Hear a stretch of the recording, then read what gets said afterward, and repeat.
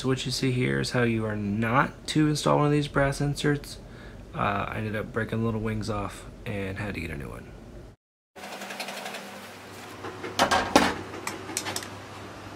It broke. Oh no.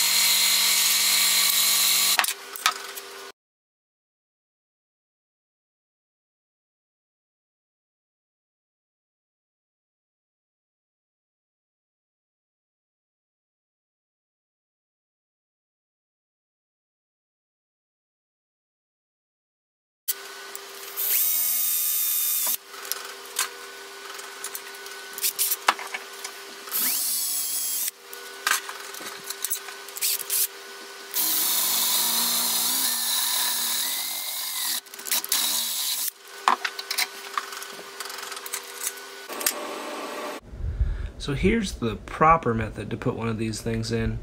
Just kind of start it off, put a little wax on it just to get it going, and then I used the eye bolt that I was using with an extra nut on it and tighten it in that way, so no actual pressure was put on those wings that broke off the last time, and that worked beautifully.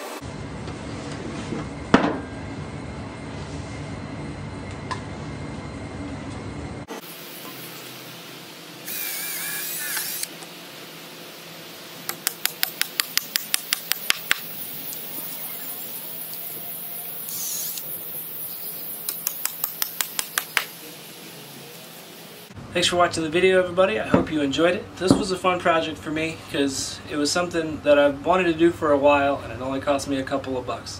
The original video I saw of this was from Jimmy DiResta. He did a welded version with a steel hook and loop and a steel-based, or a S-swing hammer with a steel base on it.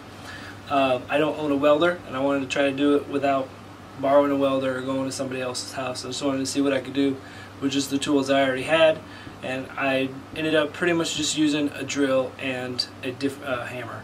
So it was a very minimal tool project, and I think it increased the usability of my hammer. So I hope you guys enjoyed it. If you did, like, comment, and subscribe. I'd really appreciate it, and I'll be back soon with another video. Thanks for watching. And we're stupid. Bought this color and hated it. Went back, bought this color. Same freaking color. Thanks for watching.